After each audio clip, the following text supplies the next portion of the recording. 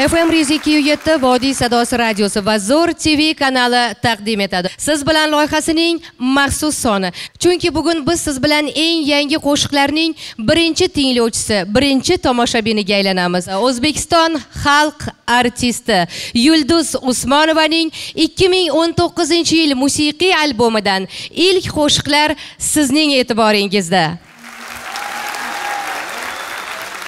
Demak, qarshi olamiz bugungi kechamizning qahramoni, O'zbekiston Respublikasi xalq artisti Yulduz Usmonova.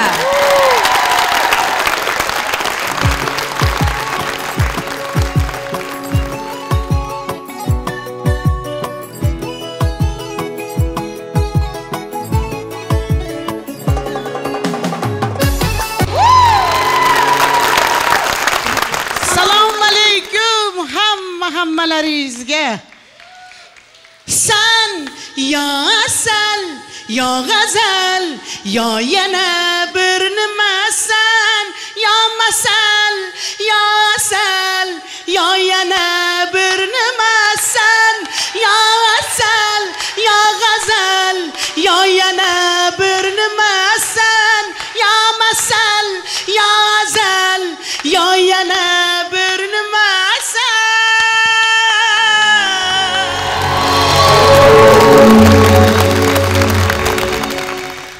Bayarka do'lana bilasizlar. Bayarkani maza qilib qo'shiq yozdim. Avtori ham shu yerda o'tiribdi, so'z yozari ham Yelena. Hali u bilan ham gaplashamiz. Marhamat, Bayarka qo'shig'i.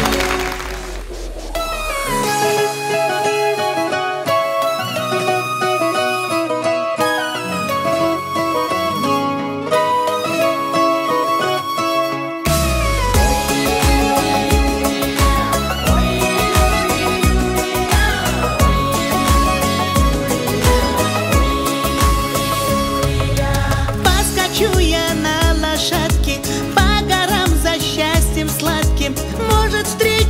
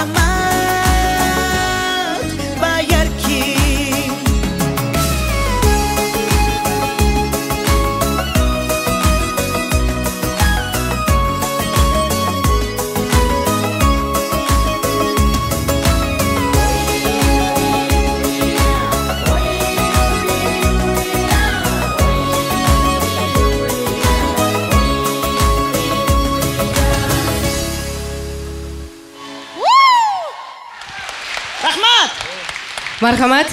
Yulduz opa, xush ko'rdik sizni. Mana shunday go'zal pavilyonimizda biz ancha hozirlik ko'rdik. Sabab 2019-yilgi yangi qo'shiqlar taqdimoti eksklyuziv tarzda faqat ZO'R TV kanalida. Rahmat, faqat ZO'R TV kanalida hech qachon qilmagan ishimizni qilyapmiz. Yevropada bir albom chiqarishdan oldin biz yilda o'rtasida yo 3-4 oy oldin qo'shiqlardan yo single yo maxi single chiqarilib, e'lon qilib, rosa tanilgandan keyin albomga kiriladi. Mana shu yo'nalishni olib kirishga harakat qildim. Menimcha bu eng to'g'risi, chunki muxlislarimiz har bitta qo'shiqni sevadi, lekin hamma qo'shiqlarni birdan 20 ta qo'shiqni hazm qilish oson emas. Men buni o'yladim. Chunki yillar o'tib qo'shiqni boshqatdan hazm qilgandan keyin so'rashni boshlashyapti-da. Keyinroq hit bo'lyapti. Chunki u qo'shiqgacha yetib kelmagan bo'ladi-da. Hozir albomdan oldin 5 ta, yana ulgursak keyin yana beramiz, qolganini bo'lmasam konsertda uchrashganda hazm qilamiz, xudo xolasa. Lekin eng asosiysi mana bugun studiyamizga tashrif buyurgan mehmonlar ham birinchi tinglovchilari, mana shu yangi qo'shiqlarni birinchi tinglovchilari va birinchi tomoshabinlari. Albatta, hattoki hali qo'shiqlarni o'zimiz repetitsiya qilib studiyada ishlayotganda bilamiz, lekin tandirdan uzilib chiqqanini o'zim ham endi eshityapman hozir. Chunki biz uzoq vaqt davomida muzikantlarning o'zi bilan ishlab olamiz, keyin studiyaga kirib, hozir sifravoy degan gap chiqib ketganda hamma yoqqa sifravoy qilishadi. Bizda 95%ni faqat har bitta instrument bittadan trekda analogovoy, ya'ni o'sha yozilish ham analog jonli, full jonli, o'sha odam qanday his qilsa shunda chaladi, kompyuter chalmaydi. O'shanaqa qilib yoziladi albomlar. Shuning uchun nima deydi? Mana shu nechta ulgurgan bo'lsak, shunchani olib chiqishga harakat qildik bugun. Xudo xolasa. Avvaldan bilamizki, o'sha Xalqlar do'stligi san'at saroyida beriladigan 14 kunlik, 20 kunlik konsert dasturlarida deyarli siz o'sha Xalqlar do'stligi saroyida yashaysiz. To'g'ri. Yashaysiz, uyingiz joyiz ko'chib boriladi. O'sha yaqinlarni ham o'sha yerda ko'rasiz ko'proq. Hali qondoshlaringizni demoqchiman-da. Chunki hamma sizni izlagan borki, o'sha yerdan borib, o'sha yerdan topadi. Bu yil ham mana shukrlar bo'lsinki, ana shunday 10 kundan oshiq konsert dasturi. Bu yilgi o'zingiz hisoblab borasizmi? Hech bir hisob qilasizmi? Bu yilgi nechinchi yilgi konsert bo'lyapti shu boshidan? Yo'q. Buni Alloh rahmat aylasin, Rashid Galech bo'lardi. Shu odam bir yili sanab aytishganda, qanchadan ham konsert oshiq bo'ldi deb. Mana odatim albomim, qo'shig'im sanamayman, yaratib mazza qilib olg'a ketaveraman.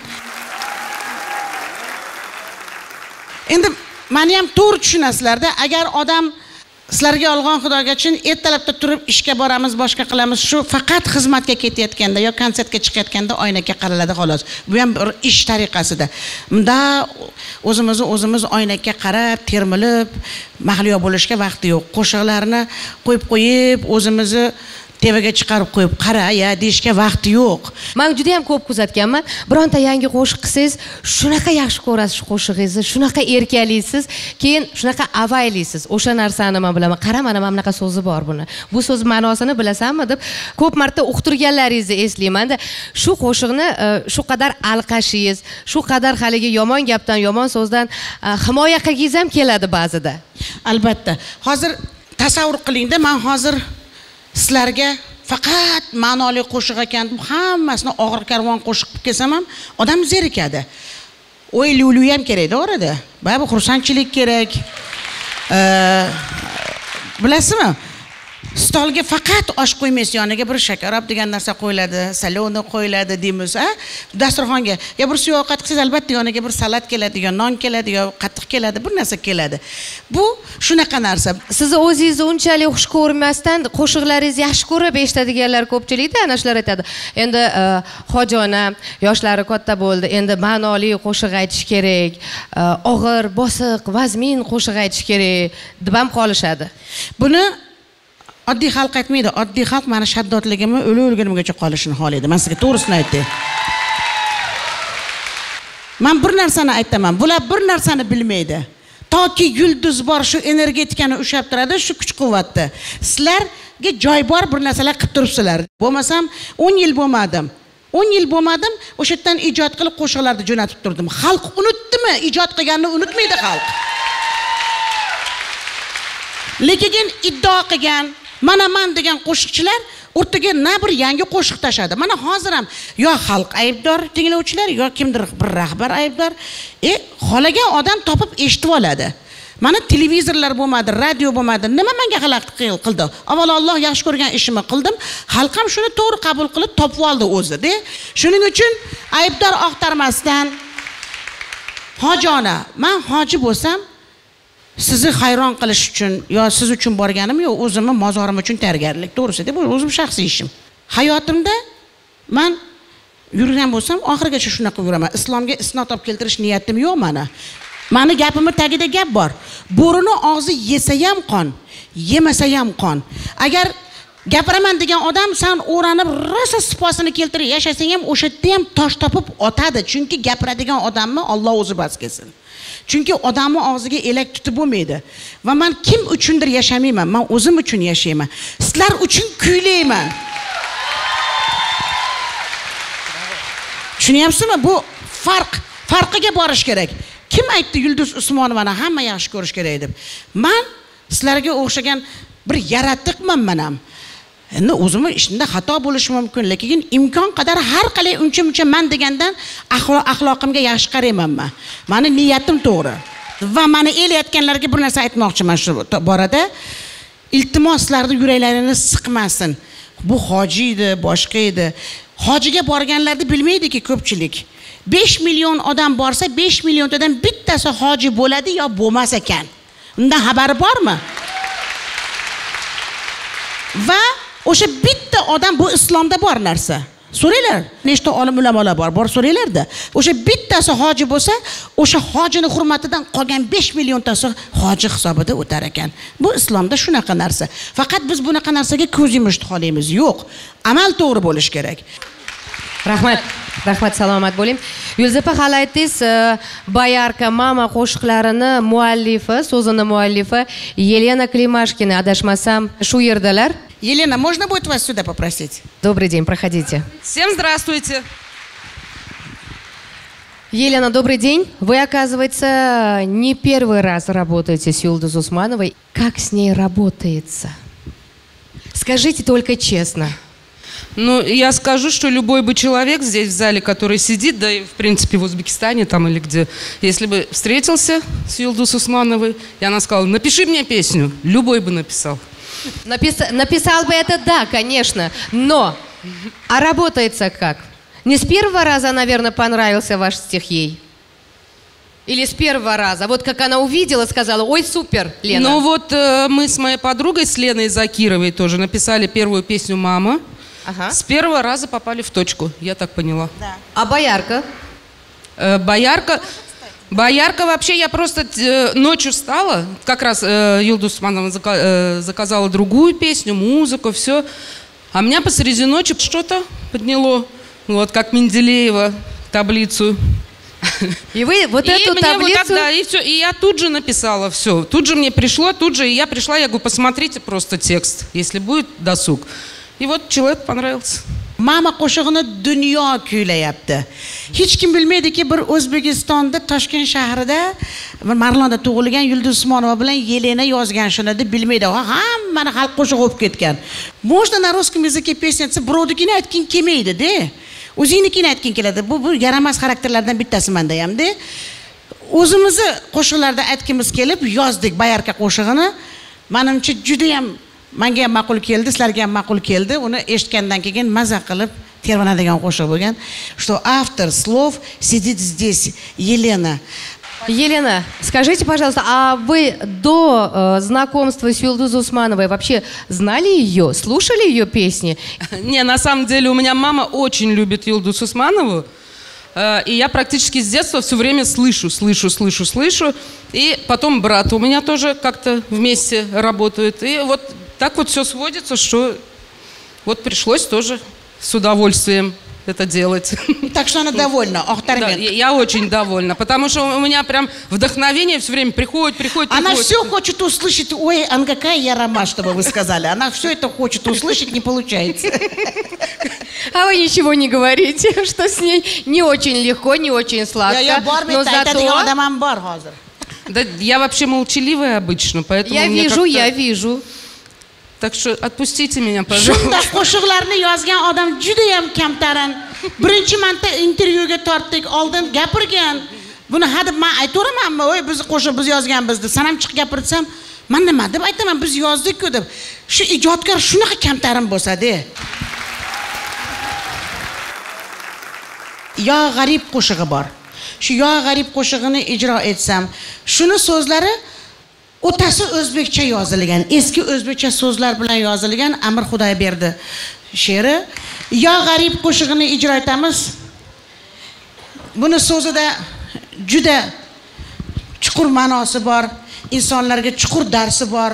Men juda nima deydi, o'zim hayotda ko'p qiyinchilik ko'rib, ko'p o'jarchilik qilib, ko'p dushman orttirib, ko'p boshimda kaltak singan odam bo'lganim uchun o'zim mazza qilib aytayapman. Chunki bu dunyoda atrofimizda ham hayotga juda yengil yelpi barmoq ortidan qaraydiganlar ham ko'p-da. Qolgan расшифровка qilib. Men seni sevaman. Qo'shiq. Men aytmoqchi bo'lganim, buni boshqa variatsiyasi konsertdan oldin chiqadi. Lekin hozir milliy lirik qilib aytdim, lekin men o'zim o'sha 90-80-yillarda nostalgiya qilib ko'p sog'inaman. O'sha tarzda qo'shiq yozishda harakatida bo'laman va o'sha yoqqa ketib qolaveraman. Chunki har kim o'zini yoshligini sog'inadi, har kim o'zini yashagan davrini sog'inadi. Marhamat.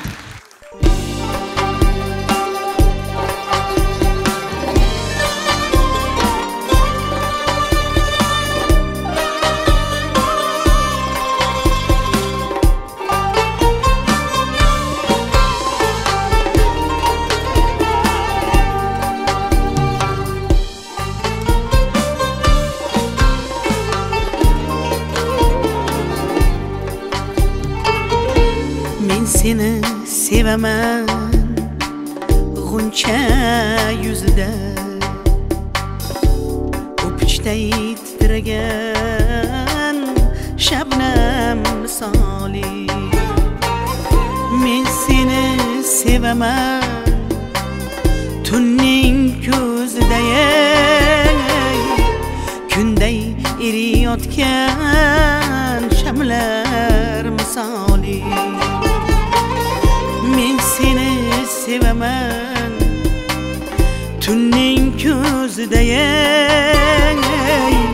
kunday eriyotgan shamlar misoli.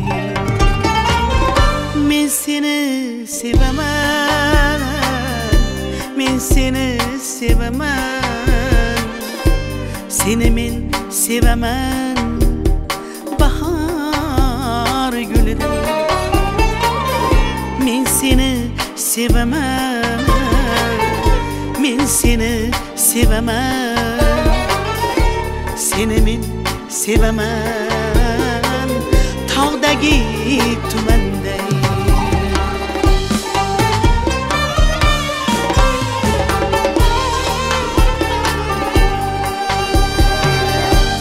Meni quvmazin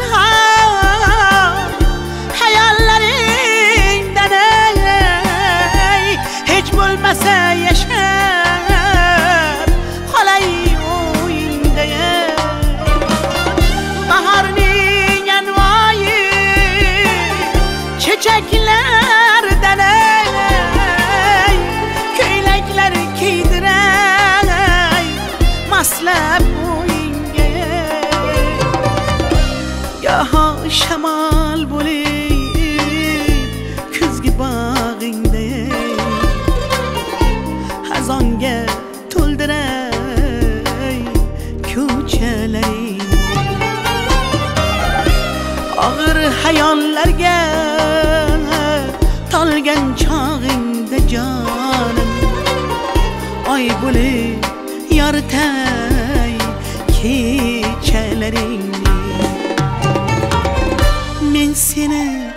sevaman, men seni sevaman, seni men sevaman, bahar gülüday. Men seni sevaman, men seni sevaman, seni men sevaman, tog'dagi tumanday. Men seni sevaman, men seni sevaman, seni men sevaman, bahar gülüday. Men seni sevaman, men seni sevaman, seni men sevaman, tog'dagi tumanday. Men seni sevaman, tog'dagi jayronday.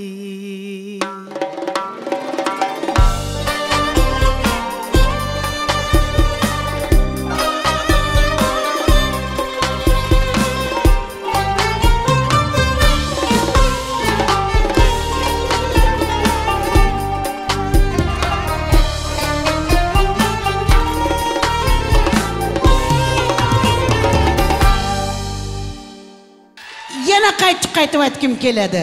Barabar. Men seni sevaman, men seni sevaman, seni men sevaman, bahar gülüday. Men seni sevaman,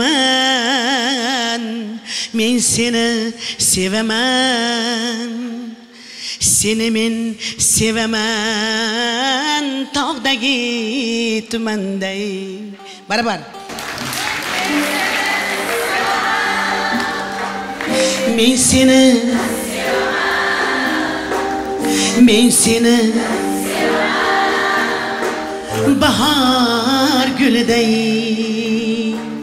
Men seni sevaman, men seni seni men tog'dagi tumanday. Bravo. Bravo. Amir Xudoyberdi so'zi, Yulduz Usmonova musiqasi, sevaman.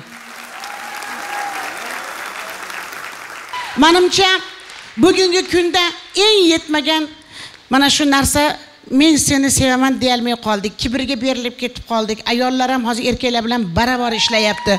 Charchaydi. Balkim ozgina e'tibor xohlar.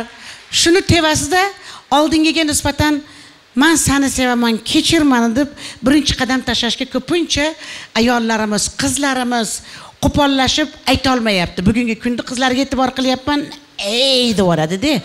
Va bugun ertalabdan beri o'zimni kayfiyatim ham shunaqa shekilli. Men seni sevaman, bahor gulüday deb ertalabdan beri shuni o'zim eshitib maza qilib yuribman. Yaxshi bitta an'anangiz bor. Konsert dasturlaringizda yosh raqqosa qizlarimizni olib chiqasiz. Ular keyin san'atda juda ham yaxshi yo'llarini topib ketishadi. Undan tashqari yana bitta yaxshi an'anangiz bor. Mana do'stingiz, birga ishlagan hamkoringiz Ruslan Sharipov ham ancha san'atdan yiroqlashganda ularni ham qaytarib olib chiqdingiz san'atga. Endi qaytarib olib chiqishga olib chiqasiz, eblab ketadimi, yo'qmi, har kimni o'ziga bog'liq. Endi bugungi kunda yana bitta ish qildingiz. Bu ham xayrli ish bo'ldi deb o'ylayman, ayniqsa o'sha san'atkor uchun. O'zini topa olmagan emas, u o'zini topgan, lekin to'g'ri yo'lidan balki davom eta olmagandir, bilmadim. Har qalay xalqchil bo'lish uchun anchayin haqiqatda harakat qilish kerak-da. Shahriyorni nazarda tutyapman. Shahriyorni eslasalaringiz, mana faqat Shahriyor, boshqa reperlar ham bor. To'g'ri, yoshlikda bo'ladi, o'ylamaymiz-da. Lekin aytadigan odam bo'lmasa boshqa gap. Aytganmiz, yo'lni topgan topib oladi. Men Shahriyorni yaxshi yomon demoqchi emasman. Haqiqatda fe'li yaxshi bola, maslahatga quloq soladigan bola ekanda. Men bilasiz, meni gapim yaxshi gapiraman desam ham qanaqadir sal chaqachaq bilan chiqadi-da. O'zim bilaman bu minusimmi. Lekin o'yilib qoladi-da, bundaqa bo'ladi, kislotaga o'xshaydi gapim, bunda tushsa o'y bo'ladi. Lekin Men aytmoqchi bo'lgan, bugun mana muzikantlarim ham, yonimda qolganlarni e'tibor qilinglar, nechtasi kelib ketdi, o'yinchilar ham. Bular yaxshi gap bilan chiqmaydi. Ko'p orqa varatdan so'kish eshitadi. Ko'p maslahat eshitadi, tanqid eshitadi, qoladi. Mana bir xilga ashlachilar menga duo bering deb kelganlari ko'p. Endi quruq duoni o'zini bermaysan, kami ko'stini aytasan-da, aytsang yoqmaydi. Yoqmaydi. Nima endi? Nima bugungi kunda qamati bilan hamma aytadi. Nimagadir hamma bilan o'zini tenglashtirgisi keladi-da hamma. Har bir san'atkor bir ayriyatdan gul bo'lish kerak. O'shanda bog' yaraladi, san'at bog'i. Hamma bir-biriga o'xshasa bo'lmaydi. Mana shu yerda shu borada men hali o'zim gapiravermay, mana shu yerda haliginda siz aytdingiz-ku, mumkin meni ham chaqib o'tadigan, balkim hadeb maqtamas, Zokir aka ham o'tiribdilar. O'ston masterimiz butun necha yildan beri albomlarimizni yozadilar. Nechta qo'shiqchilarni, bayramlarda qo'shiqlarini shu odam yozadi. Har doim chetda qoladi. Marhamat Zokir aka. Assalomu alaykum. Yulduz opa juda kamdan kam odamni maqtaydilar, lekin maqtasalar demakki o'sha astoydil bo'ladi va chin bo'ladi.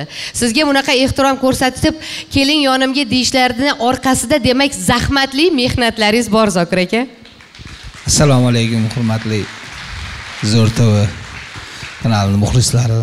O'zim kutmagan edim, bugun hozir studiyada ishlab o'tirganimizda yurt tez ketdik deb aytib qoldilar. Men aytdim, "Voy, men bunaqa ishim bor deb aytsan." "Yo'q, yurdim."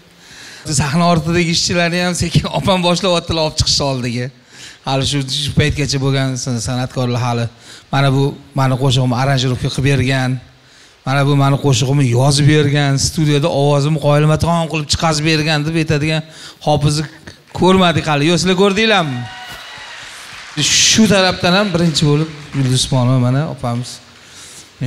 Zokir aka, uzr gapingizni bo'laman. Mana shu yerda muxlislarga hadeb men gapiraversam bitta men bo'laman-da anakonda. O'shaning uchun to'g'risi endi darrov hamma kaltak-kultak menga keladi. Spetsialist o'zini maxsus o'zini ustasi gapirish kerak-da har ishda. Asha Tom Masterda qanaqa ishlaysiz, qanaqa hofizlar bilan ishlaysiz. Bayramda hamma ashulachilarning musiqasini yozadi. Mana shu odam yozadi. Anvar Tojiyevdan keyin qolgan mana shu bitta pichoqqa ilinadigan shu odam qoldi, Tom Master. Studiyada o'tirib ishlaydigan, analogovoy. Rahmat. Endi biz shu sahnaning orqasida yurib, endi studiyada yurib bunaqa maqtanishga, nima deydi, o'zimiz gapirishga. Eshitsin xalq. Demak, mana shu ijod jarayonini oladigan bo'lsak, birinchi qo'shiqchini ham, musiqachini ham kelib ichini yorib san'at haqida shu kuylaydigan qo'shig'ini eng dardini chiqazib beradigan, o'sha dardini eshitadigan odam ovoz rejissyori bo'ladi-da. Undan tashqari Zokir aka, o'zir gapingiz bo'ldim. Undan tashqari o'sha san'atkorman deganni nimaga arzirligi, haqiqatda ovozini qanchalik pichoqqa ilinadi-yu, ilinmasligini ham birinchi bo'lib biladigan odamlar mana shu insonlar. Uni qo'ying, bugun eng dolzarb deymizmi, eng problema jonli, jonsiz fonogramma deydiganlar ko'payib ketdi, tushunmay. Mana shu ustasi gapirsin-da. O'sha ashlachiligini qilaversin, ustasi gapirsin. O'shaning uchun haligi ko'p joylarda aytib o'tamiz, yoshlarni ko'p gapiramiz. Bunaqa deymiz, lekin haqiqatdan ham fonogramma degan narsani ham farqiga borib olish kerak-da. Fonogramma degan narsa bu anitda olib, osmondan olib, anitga tap etib qo'yib qo'yib, shuni chiqib anitga ona qilib ketdi degan gap emas-da. Fonogrammani ham o'zini ijro etiladigan joylari bor. Misol uchun mana televideniya dasturlarida katta bir ko'p san'atkorlar chiqadigan bir katta tadbirlarda shunaqalarda misol uchun fonogram qo'ymasdan iloji yo'q. Nega? Agar bitta bayramda 15 ta hofiz ishtirok etadigan bo'lsa, 15 ta qo'shiqchini hamma muzikanti bilan olib kelib mana bunaqa jonli ijroda chiqaradigan bo'lsangiz, unda sahnaingiz ham yetmaydi, o'sha eshilayotgan apparat ham yetmaydi-da. Shuning uchun unaqa joylarda majburiy holatda fonogramma ishlatiladi. Ana endi jonli ijro etiladigan joy bor. Misol uchun mana Yulduz Usmonova necha yil konsert qo'ygan bo'lsalar, konsertdan yarimta fonogrammani ham eshitmaganman shuncha yillar orasida. Zalda, o'sha xalqlar do'stligi saroyida faqat jonli ijro qilganlar opa hali ham shunaqa qilib kelyaptilar. Buni o'ziga yarasha zahmati bor albatta. Fonogramma qilishi ham o'ziga yarasha zahmati bor.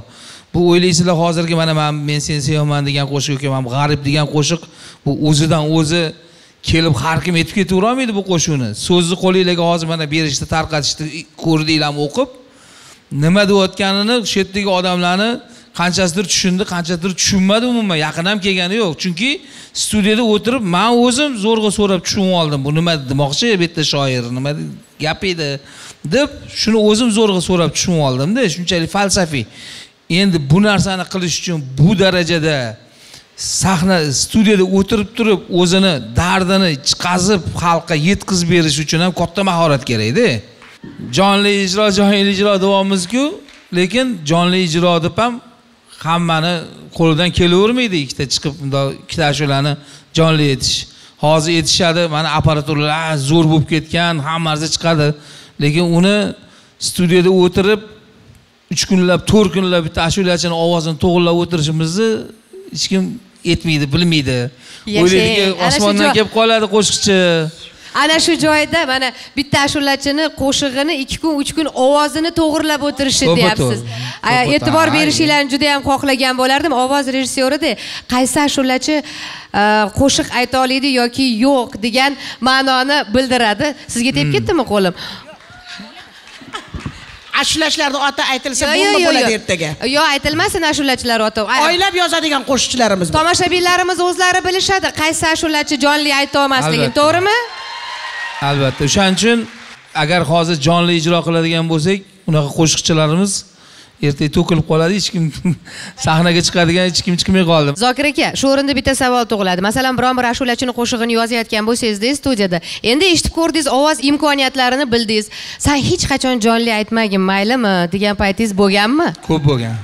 Ko'p bo'lgan. O'shaning uchun ham ko'piga aytsangiz, Zokir akam yozar ekan desangiz, yo'q, men aytib bormayman deydi. Chunki bizning talabimiz boshqacharoq-da, biz eski maktab odamimiz. Endi eski maktab deb ham u maktab degani u hammasini ezib qiynab tashladi degani emas. Rahmat Zokir aka.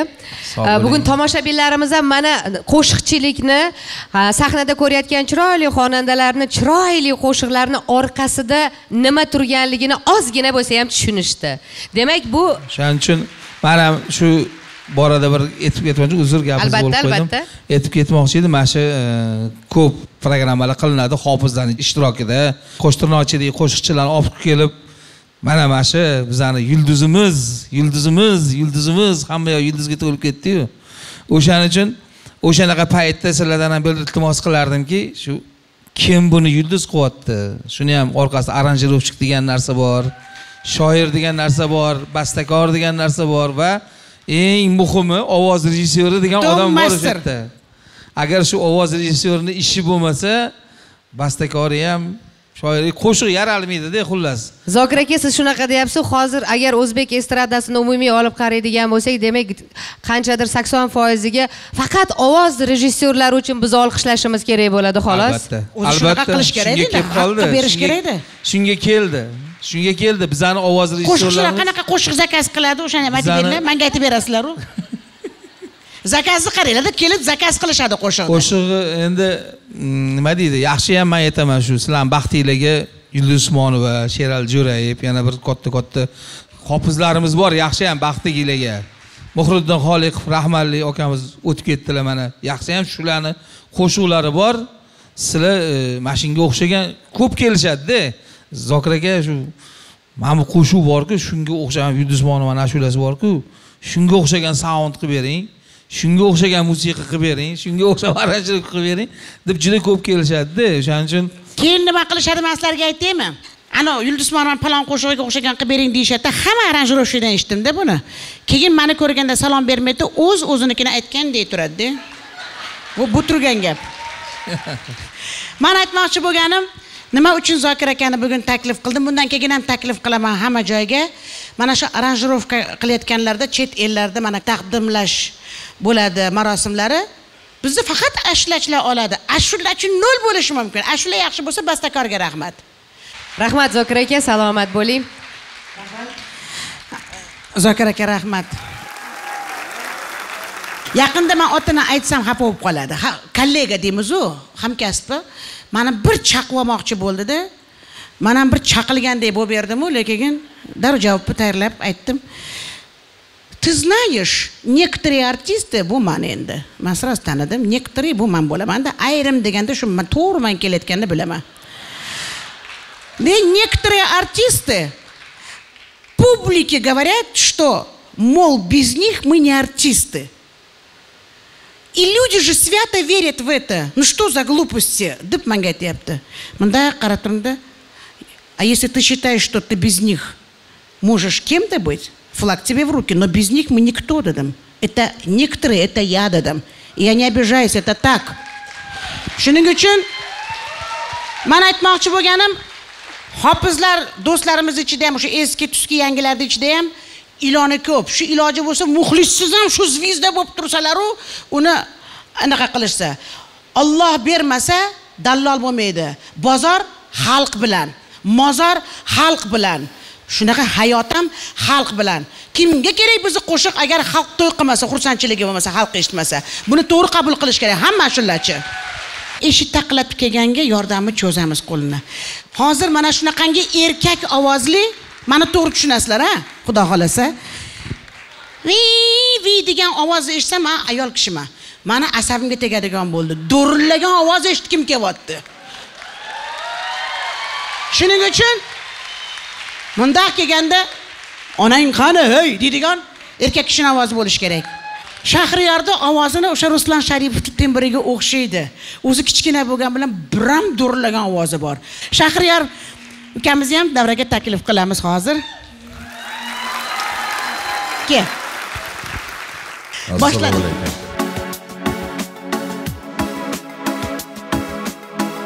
Orda! Yulduz Usmonova.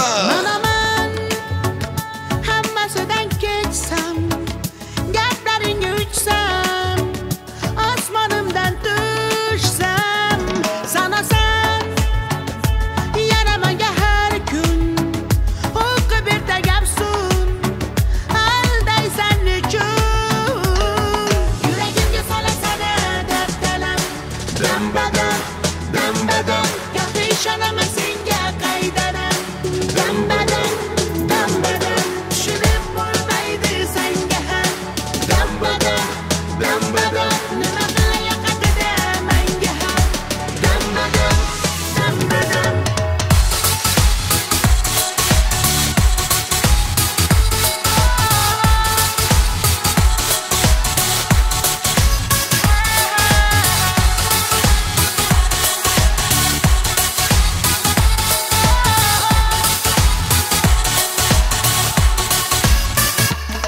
Yurisham o'sha ko'chalarga, o'sha kechalarga, qaytaylik yana bu yomon, yomon hayollardan, shubha gumonlardan, qaytaylik yana, yuragimga solasan darddalam, dam-badam, dam-badam, gapga ishonaman senga qaydaram, dam-badam, dam-badam, tushunib bo'lmaydi senga ham, dam-badam, dam-badam, nima qilay yoqadida menga ham, dam-badam, dam-badam.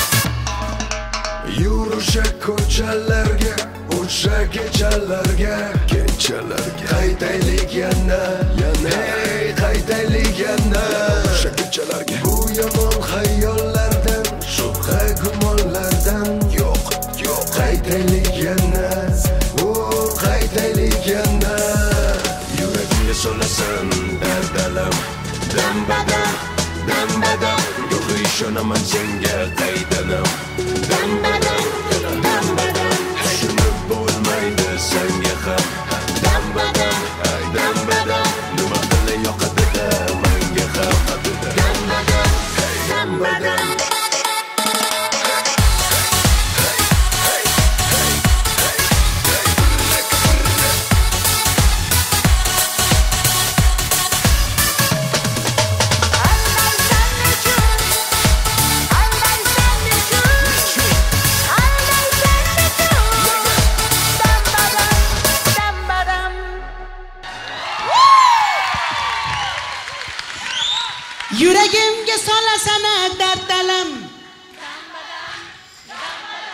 gohi ishonaman senga qaydanam.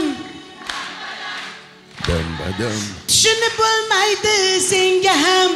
dam badam, dam badam. Nima qila yoqadida menga ham. Voy Dam badam, dam badam.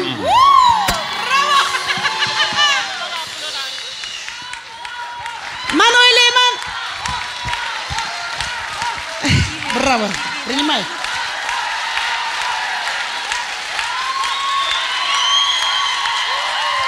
Пусть мама слышит и гордится тобой. Shahriyor, assalomu alaykum. Qanday qilib Yulduz Usmonovani ostonalariga kelib qoldingiz? Qisqa qilib aytib bering. Boshingiz aylanib qanaqa qilib kelib qoldingiz? Men o'zi hayotimda mana shu daqiqalarni kutib yurdim. Rostdan shu taqdir taqozosi bilan shunaqa bo'lib qoldiki, eshiklarini taqillatdim, bordim. Menga o'sha men qo'rqib bordim, lekin kuchimni o'z qo'limga olib, o'zimga ishonib bordim. Chunki Xudoyim o'zi shunaqa bir vaziyat yaratib qo'ydi. O'sha eshikdan qaytib bormadim. Eshiklar hamisha ochiq. Opam meni to'g'ri yo'lga solib, nasihatlab berib va hech qanaqa kam bo'lmadim. Xudoga behisob shukr deyman. Xalqga yanada ham yaqinroq bo'ldim. Opajon, sizga rahmat. Boringizga shukr. Bravo. Yashang. U Shahriyor bilan bu Shahriyor ozgina farqi bo'lyapti. Endi hali Yulduz opa aytgan gapga kelyapmiz, raqsga tushishingiz ham. Keyin Yulduz opa e'tibor berdingizmi, yo'qmi? Hali qo'shiqni boshlashdan oldinmidi yo oxiridamidi? Reperlarda yo'q deyiladi-yu. Ahey dedilar-da oxirida. Buni bilan buni farqi bor-da. Endi bitta narsa bor-da. Rep bu biz habashiylarni deb gapiraylik, qoravoy demay, habashiylarni isyon anaqasini tarixini bilasan. Bizda ham endi aytilyapti, yarashtira olmayapmiz u baribir. Haligi nechuv bo'lib haliga xuliganlik qilgisi kelganda eshitib qo'yadi, lekin baba vohey degan narsa boshqada. Bu bizni yutug'imiz, xalqning yutug'i. Xudo xolasa, bilmayman, so'zini uyda olganman. Hozir albom ustida ishlayapti. Chunki xalqimizga shunaqa yangi, chiroyli ovozlar ham kerak-da. Menimcha ma'qul keldi, bekonlarga qarsak cholinmadi. Meni gapimga qarsak cholinmadi. Seni ijro etishingga qarsak bo'ldi.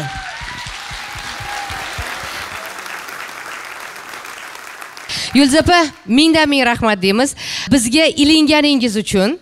Endi mana qo'shiqlarda hazm bo'lganini o'zlari aytib turishadi, men qo'shilib turaman unda-da. Tushunyapsizmi? Farqi shunda-da.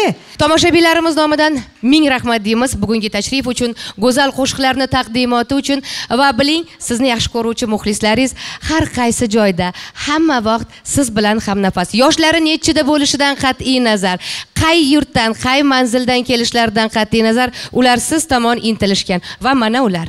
Xudo xolasa 80 gacha ushlab turamiz hammamiz. Xudo xolasa qatorimizdan xato bo'lmay 80 yoshgacha yoshlarga hayotni o'rgatib turamiz. Barchaga tashakkur deymiz va kecha so'ngida esa albatta yana bir qo'shiqni taqdim etadilar. Tashakkurlar.